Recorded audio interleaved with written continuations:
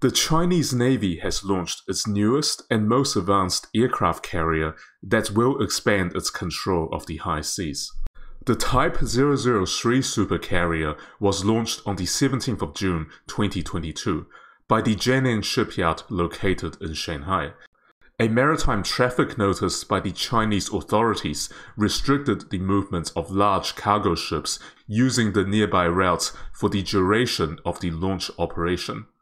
The Type 003 is the country's third aircraft carrier and the second carrier to be built domestically. The ship displaces between 85,000 to 100,000 tons, making it comparable to the American supercarrier, the Ford class. The flight deck is about 320 meters long and 78 meters wide, which is only slightly smaller than the Ford. However, the Type 003 is conventionally powered. The Chinese supercarrier contains a large number of cutting-edge technologies, including integrated electric propulsion and electromagnetic catapults. Unlike China's two active carriers, the Type 003 uses aircraft catapults that will enable a heavier and more diverse air wing. The Type 003 was constructed by the Jiangnan Shipyard in Shanghai. The shipyard is based on an island at the mouth of the Yangtze River. Technically speaking, the construction period between laying the keel and the ship's launch is only 2 years.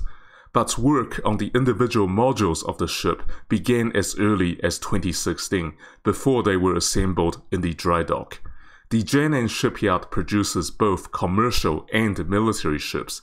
It has built every type of modern Chinese destroyers and frigates, but no submarines. The launch happened after months of subdued activity at the Jiangnan Shipyard, which was due to lockdown measures aimed at combating the latest COVID outbreaks in Shanghai. The Type 003 carrier has an integrated mast positioned within the island. An integrated electronic mast is a hallmark of modern warships. Throughout naval history, the best position for a ship's radar is on top of the highest point. But this means that multiple sensors tended to be clustered together, which interferes with each other and increases the overall radar signature. The integrated mast resolves this issue by embedding the radar's navigation and communication devices within a single structure. It is designed to permit the various electronic devices to operate simultaneously without mutual interference. It should provide a 360-degree line of sight and a reduction in the radar cross-section, making the carrier more stealthy. The Type 003 carrier also features integrated electric propulsion. This means any turbines or other power-generating element within the ship is not connected directly to the propellers, but they are only used to produce electrical power, which is then transferred to the electric motors driving the propellers. This configuration has key advantages. For example, electric motors are quieter than conventional engines and hence less visible to sonars. The space and weight requirements are also lower compared to conventional diesel or gas propulsion. Integrated electric propulsion is also more versatile in how it distributes the power output. It has the capability to direct electrical power to any individual component. For example, the ship's radar or the aircraft catapult, whichever the situation requires. This final point is important because the integrated electric propulsion has good synergy with the carrier's aircraft catapult, which depends on stored energy.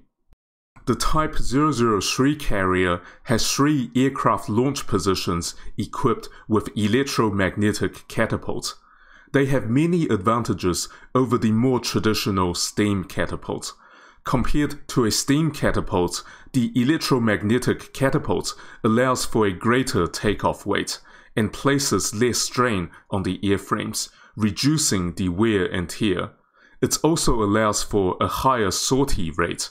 It is also easier to maintain. The Chinese Navy has basically skipped a whole generation of aircraft catapults by going straight for the electromagnetic version and bypassing the steam catapults. Reportedly, this decision delayed the launch of the Type 003 by 1 year, but it also means that the Chinese Navy is getting a supercarrier that is more comparable technologically with the US Navy. The aircraft catapult will allow for the operation of heavier aircraft than what is possible on the two active carriers. This includes the KJ-600 early warning and control aircraft, an important force multiplier. It should feature a very large ASAR radar, which will massively expand the vision and the situation awareness of the carrier battle group and its air wing. The KJ-600 will also be a key node in the battle management and the combat network of carrier fighters. The combat air wing is expected to include the J-15T, the upgraded version of the J-15 fighter that is compatible with aircraft catapults. It is a 4.5 generation jet fighter equipped with a state-of-the-art ASAR fire control radar and also China's latest air-to-air warfare missiles. They include the PL-10 short-range missile and the PL-15 beyond visual range missile. The J-15T can also carry a heavy load of anti-ship weapons, and because of the aircraft catapult, the J-15T can take off with this heavy weight. The Type 003 carrier will also field the J-35, a 5th generation carrier fighter under development.